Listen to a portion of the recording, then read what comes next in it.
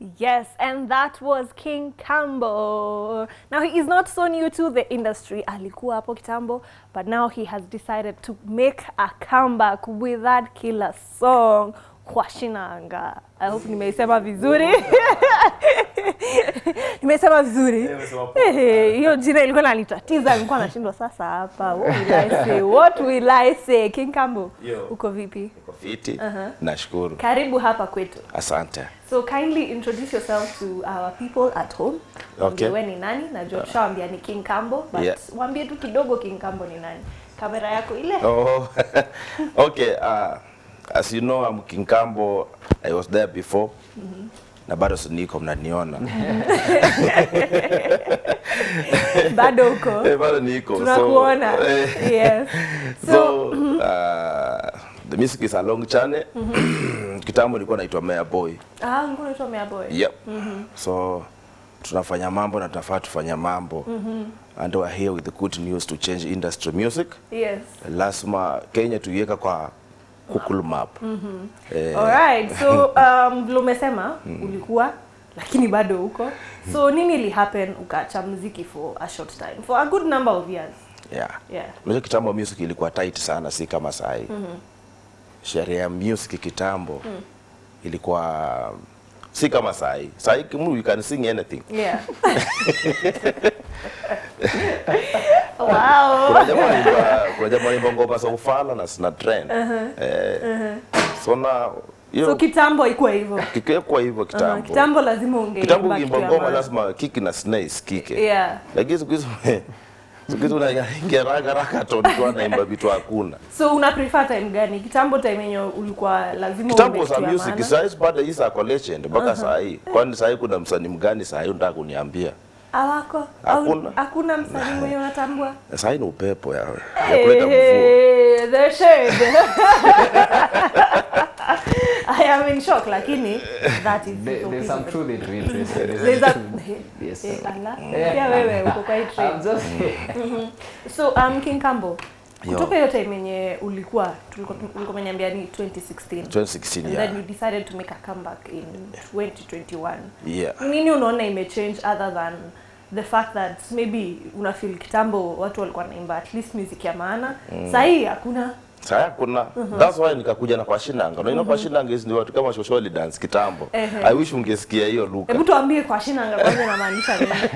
For those of us who don't know, and for me and a few of so Kwashinanga, unajua Kwashinanga is something like a dance related to twist, dance in related to rumba, dance in related to modern music. That's what we do. So mimi kwa nini nilikuja kurudi kuimba 2021? Nilikuwa na hasira sana kwa sababu these kids are spoiling kids. They're spoiling kids. Kids are spoiling kids. Nikisema hivyo unajua na maanisha nini? So na yaani watoto wanakuja kuimba na wanaharibu watoto wengine. So mbona vitu tumekuwa mingi sana kwa shule. Sijui nini, mwingine akafanywa nini. Nataka kuingia huko, si hatuko kwa sekta ya shule. Tuko sekta ya music. So ndio kitakafanya mimi kama King Kambo, I have a good news. Mkinifollow mtajua mengi sana. Lazima tu change music, tuimbe music. We need to sing African music. Mimi sitaki kuwa Lil Wayne, siwezi kuwa Lil Wayne. Bila kwa kama King Kambo. Yes. So umeamua kurudi Kwashinanga ni amapiano kind of a song. Yes. So mbona ukachagua amapiano peke yake? Mbona ukudecide ni bongo ama gengeton ama any other genre? Unajua kwa nini? Unajua waje kuambia wewe ujue siri ya mapiano. Mapiano utasikia hiyo ni kanisani huko kushago. So unasikia ngine ni wanapikanga asili. Utasikia kwa mapia. Ujue zina relate na our culture. So ndio, so unajua the real music kabisa. That's why sisi kama Kenya tumepotea. Hakuna Kenya, waje kuambia kwa nini mostly Kenyans are listening to Nigerians music. Mimi najua kwa show yenu out of 100 you play 75%. No, we play 100%. We play 100% Kenyan music. Sasa kuna zingine sijui hatuzitaja hapa. They are playing Nigerians music and a bongo flavor. Ndio. Kwa nini? Kwa sababu Kenya hawajui kitu wanafaa waimbe. So unapata kama hawa watoto wa Kengeton walikopi kutoka Jamaica. kuna kitu kuja sijui kasa sijui nini then they copyright day 2 Kengeton. Yeah. I thank God inaisha. So mimi ni ngoma sasa nataka tufanye Kenyan music na tufanye African music yeah. na tuiput in global. Pia sisi pia tutakuwa miongoni countries zenye zitakuwa zinatambulika. Wanacheza zetu pia. Wanacheza zetu pia. Pia wao wanaambiwa chezeni za kwetu sasa mmecheza za Kenya. Sasa internet iko everywhere. You can go to your sim, you Google. Find out sasa upate kama kuna msanii yote Kenya anacheza Tanzania. Ama kuna msanii yote Kenya anacheza South Africa. Ama kuna msanii yote Kenya anacheza Nigeria. Ama kama ako na Billboard. Kama utapata Billboard ya msanii Mkenya iko Nigeria. Take a number from that guy. Yeah. Nipigie na kupatia 100,000. Niko na nipigie sasa. Rudia tena. Please come again. Rudia tena mwenye anasikiza. Kama kuna Billboard ya msanii wa Kenya, saa hii iko kwa town ya Nigeria. Nigeria peke yake. Nigeria peke. Kama Billboard kwa Nigeria. Katikati ya town ya Nigeria imewekwa Billboard msanii wa Kenya kama ni King Kako or whatever. Ama kama ni hao Kengeton. Uniambie ndio hii.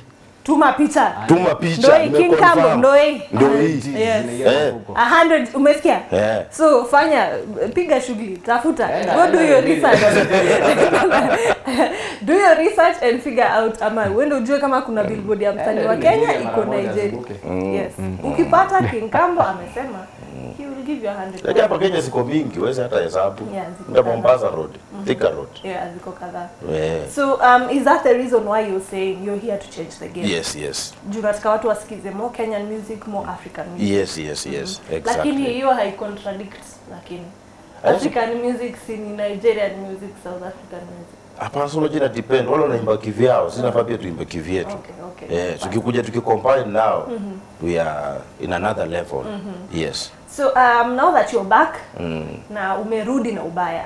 At least pesa iko ya kufanya music, iko ya kufanya production na kusupport, career yako ya muziki. What's next after kwa Shinanga? Kuna mambo yanakuja. Tufanya collab na kutoka Coast, kuna ngoma inakuja inaitwa Too Much. Ama piano bado ama yuko ni Kenyan bang, alafu eka African flavor kidogo. Very soon tuta drop video. Tutarudi hapa. Bado I think we can launch by then tutakuwa tumejua kama kuna mtu alipata Billboard ya Nigeria. Okay. Alright.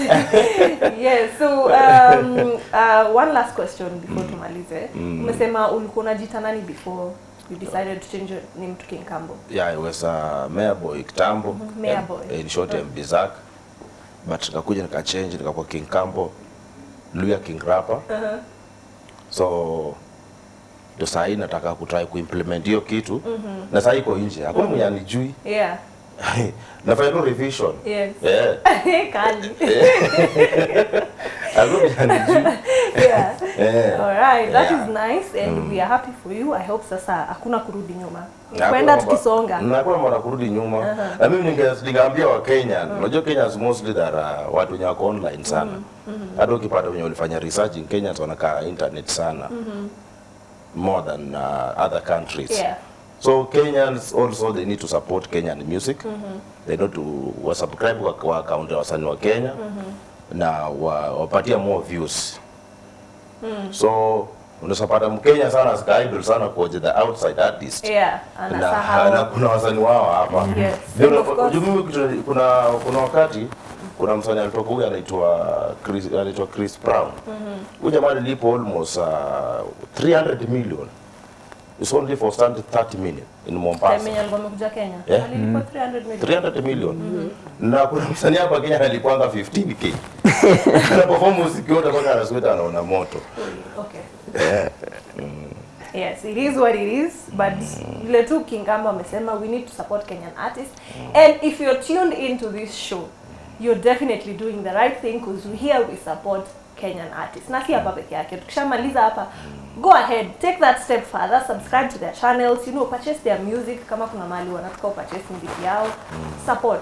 So tukimalizia, watu wanaweza kupata wapi your songs on YouTube na social media handles zako? Mimi ukienda YouTube King Kambo utanipata hapo, Facebook same, Twitter, Instagram, Boomplay, Mtundo, kote wakiendoko King Kambo. Yes. That's all. Leo wanatipata kokote. Alafu pia nikimalizia, ndaachi wasanii wa Kenya sana, they need to invest.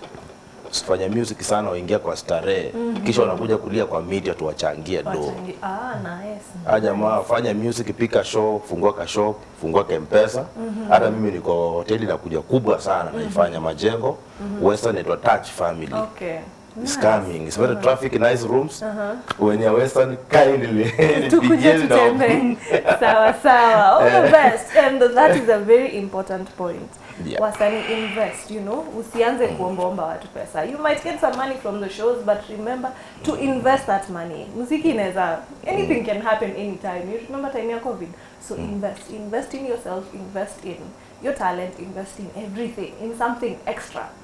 King Kambo, asante sana kwa come through. Thank you. Sisi tunataka kukwashina. DJ.